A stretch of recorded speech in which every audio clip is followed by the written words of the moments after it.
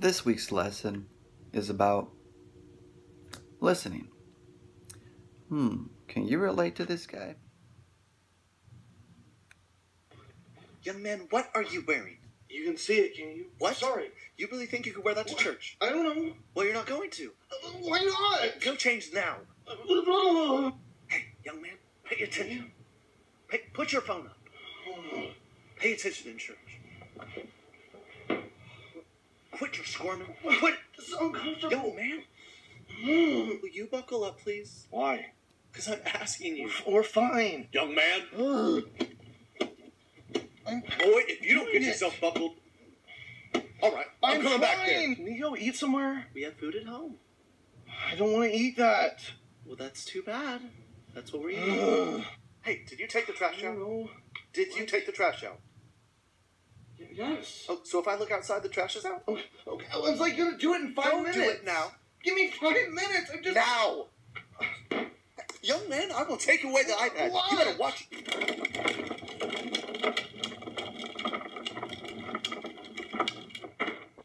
Nah, you've probably never met anybody like that in your life.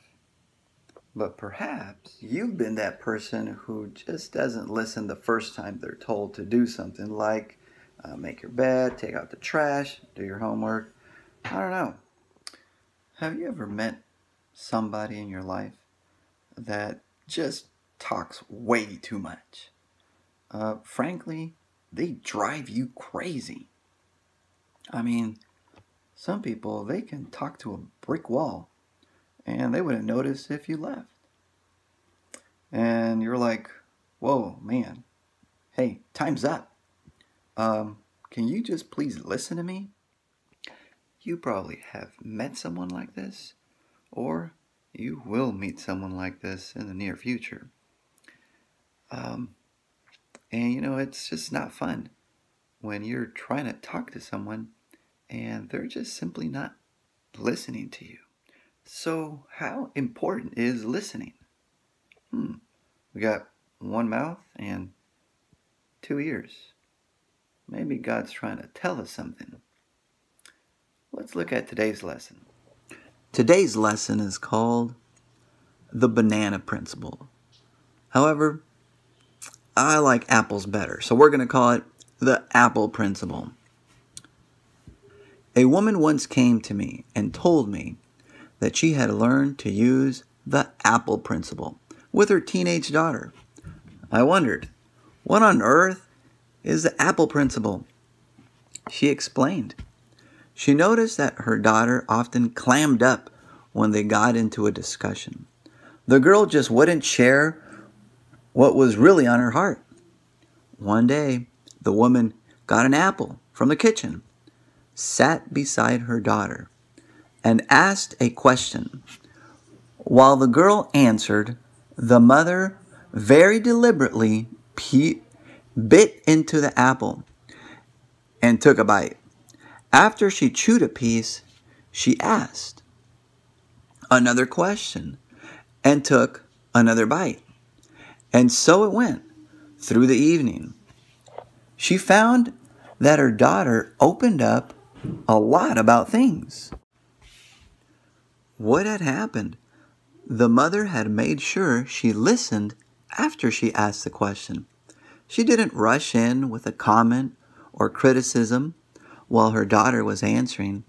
She just listened and chewed and listened and chewed and listened some more. The apple principle simply means take time to listen, ask, and then listen carefully. Jesus was a master at asking questions and patiently listening to the answers people gave. Jesus focused on others.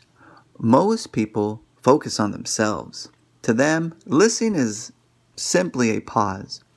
They can hardly wait for the other person to stop talking so that they can say what's on their minds.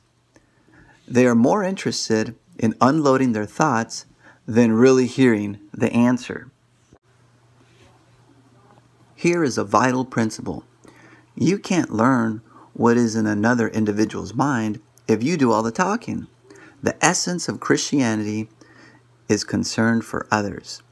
Love allows other people the freedom to share their inmost thoughts and feelings. To love another is to genuinely care. You cannot love me if you do not know me. And you cannot know me if you don't take time to listen to my heart.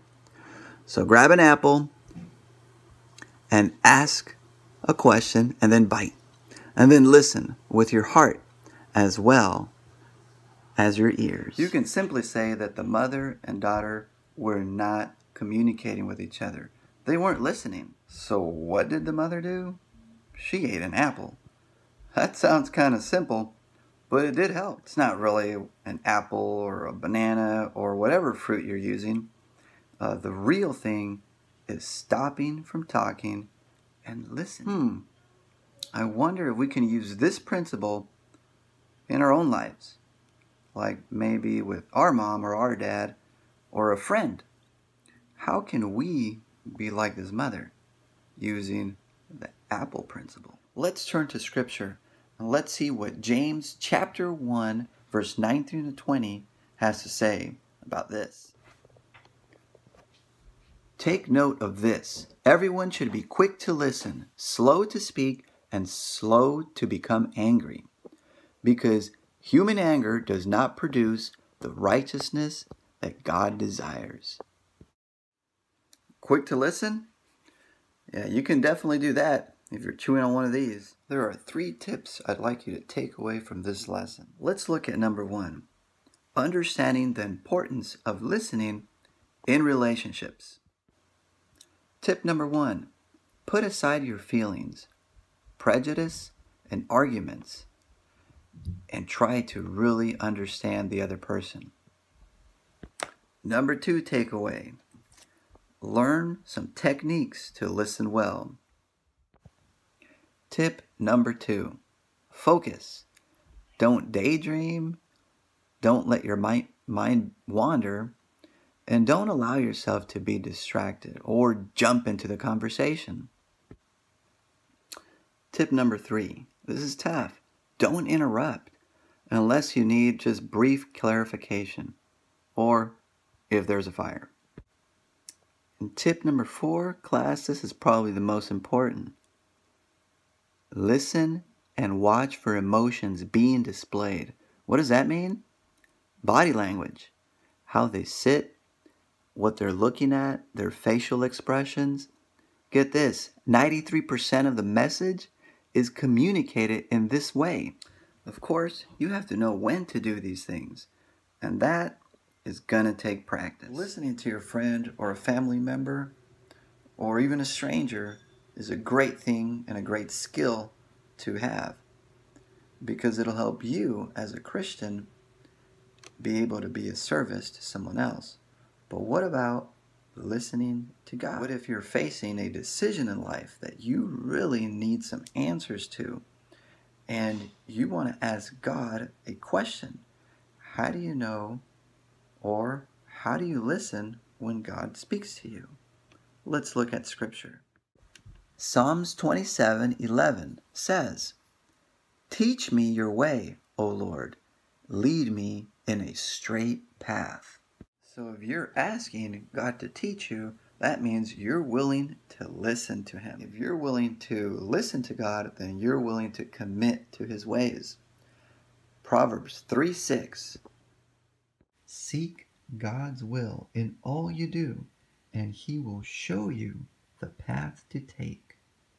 And Acts chapter 24:16 says, "I strive always to keep my conscience clear before God and man." These verses are trying to convey to us is that first we got to make the path in our minds, our thought process towards God, clear and straight, without distractions of sin or things that contradict His will. Psalms 119:105.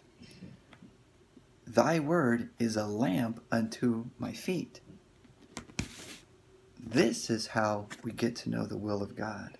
Listening to God can come with a price because we have these things called emotions.